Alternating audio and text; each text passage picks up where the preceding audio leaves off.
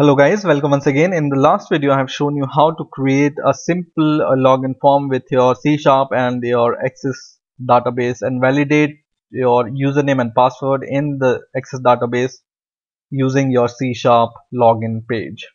So for example, I give my username, admin, and password ABCED. It will give me username and password is correct.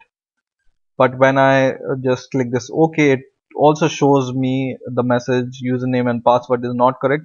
So we need to do a little correction in the last video code, which I will show you in a moment. But in this video I'm also going to show you how to hide your password in your text field. So whenever you give your username and password, whenever some user give its password, this should not be visible. The original password should not be visible.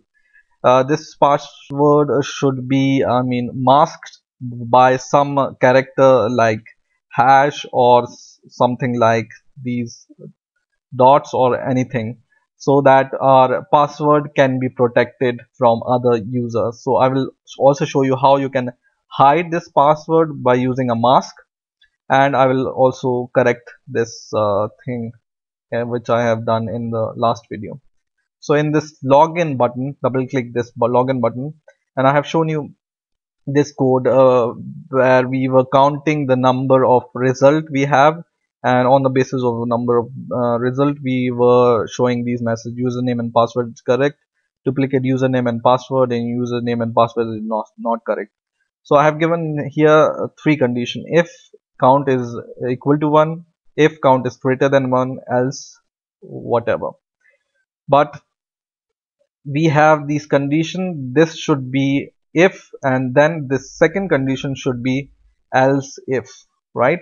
So if this is true, else if, either this is true, else this should be true.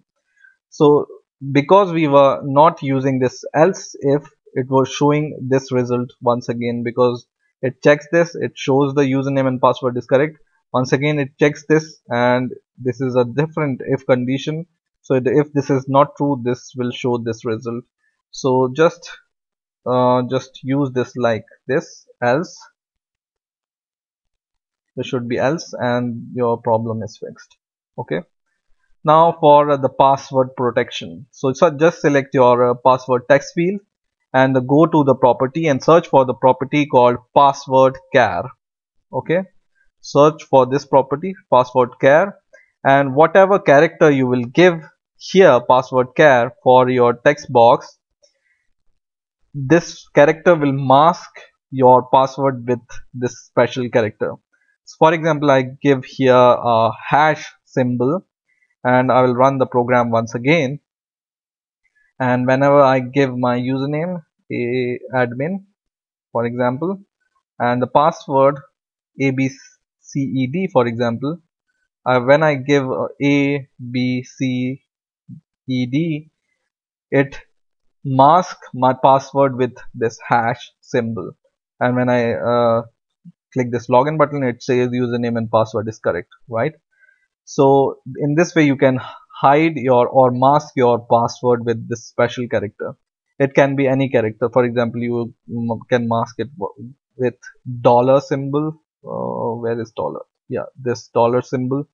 And when I run this program, it will hide my password with a dollar symbol. You see, whatever I type, it will be masked by this dollar.